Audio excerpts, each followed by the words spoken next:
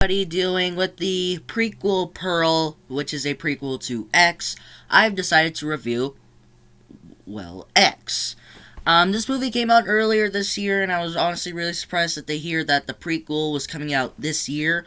I really did enjoy this movie. This is easily one of the best horror movies this year, one of the best movies this year. I think 2022 is probably, so far, the best year of what we've gotten of horror movies. Now, pretty much every horror movie I've watched, I've rather enjoyed or I thought it was okay. I rather enjoyed it, I thought it was okay, or I thought it was really good. And with Pearl coming out, well, has come out already, I'm pretty excited for it. But let's get on with my review. My positives for this film are the characters.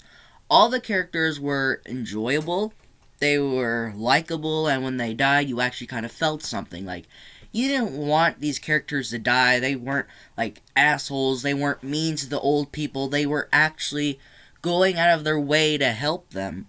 And they do all these things, and they don't just do them for themselves. Like, if these characters die, you kind of feel upset about it, because you really enjoy these characters, and you want to see them get through this. You want to see them live. Which, I'm pretty sure Ty West wanted to do that. I think that was, like, his main point for this movie.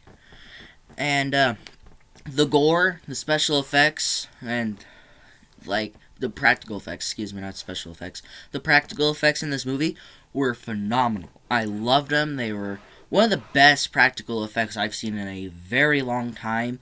And some people did say that they wanted more gore in this movie, but the thing that I said to them, like, what are you talking about? This movie's, like, really gore. This movie has really good kills and everything. What's going on with my TV? I thought there was something going on with my TV. And Mia Goth, she is amazing in this movie as playing Maxine, and playing Pearl, which I'm very excited to see what she'll do in the prequel. She is really good as Maxine in this movie, and I'm pretty excited to see what she can do while playing her for a second time in the third movie that's probably going to come out next year because the script's already written, it just needs to be filmed. And her as Pearl, I did not know it was her. When I went to the theater to watch this, I did not know it was her until I saw on the credits, and it said Maxine/Pearl Mia Goth. I was like, wait, the main chick in this movie also played the villain? She is phenomenal as her, and I don't know if they intentionally tried to show it or they were trying to hide it. I don't know what they were trying to do, but if they tried to hide it, they did an amazing job, if you ask me anyways.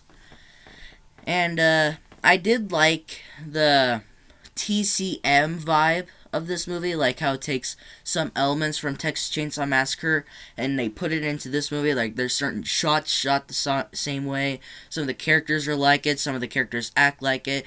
It's just really cool, and it also takes place in Texas, which makes more sense. And I also did like the Psycho vibes. Oh god. Is it okay? Okay, my computer just glitched all of a sudden. I did like the Psycho vibes, because Lorraine, I believe her name is, Jenna Ortega's character, she brought up Psycho when, like, her boyfriend RJ was like, oh no, you can't be in the movie. And, she was like, well, what about Psycho? You love that movie. And then there's another scene in this movie where you could see a car in the swamp, just like in Psycho when he was dumping that lady's car in the swamp. I really enjoyed that, and I'm really glad that they put that in there. And I really loved the 70s vibe of this movie. Now, every song, like, this is probably not a big deal to anyone. I did love how they put 70s music into this movie, and they didn't do it like Texas Chainsaw 3D, where, like, this girl should be 40 years old, and they put modern music in here. They did not put modern music in here. They did not put any 80s, 90s, 2000 music in this movie. They did their research. Or there's people who grew up in the 70s and they just put music that they listened to. Whatever they did an amazing job. Now for my negatives. I wouldn't say this is much of a negative. I say this is more of a mixed aspect. I feel this movie gets too much love. No, don't get me wrong. I really enjoyed this movie. I'm not saying it's the worst movie of all time. I'm not saying it's the worst horror movie of all time. I'm not saying it's the worst movie this year. But I'm also saying it's not the best film this year. It's not my favorite horror movie that I know of. Watched 4 times this year, and it's still not my favorite. My favorite is The Black Phone. I do not give a shit what the fuck you say. I just feel it just gets too much love than what it deserves. Now, I like it. I'm not saying it's bad. I'm not saying it's horrible. I'm saying it's good. I do enjoy this movie, and this is easily in my top 10 favorite movies this year.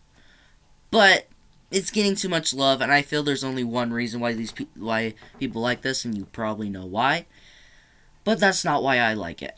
Every positive I just gave you is the reason why I love this movie. Those reasons are the reason I put this movie back on. This is the reason I want to watch this movie. Not because they are making an adult film. I'm watching this movie because I love the aspect of this movie, and I love everything else that they do with this movie. And I love the characters. I love everything that they do with this movie. But what just holds it back for me is how much love it gets. I like it, but I just feel it doesn't deserve all the love. But that's all I really have to say that's bad about this movie. Not bad. It's just a little mixed thing for me. I do enjoy this movie. This is a must go out and buy it if you ask me. I am very excited to go watch Pearl in a couple hours. And actually in about an hour. At 5:30. What time is it? 4:14. And yeah, I'm going to go watch it in an hour, and I'm very excited to see what they can do with the prequel. Not a fan of prequels. I'm not a big fan of prequels, but I am excited to see Pearl's backstory. But, excuse me.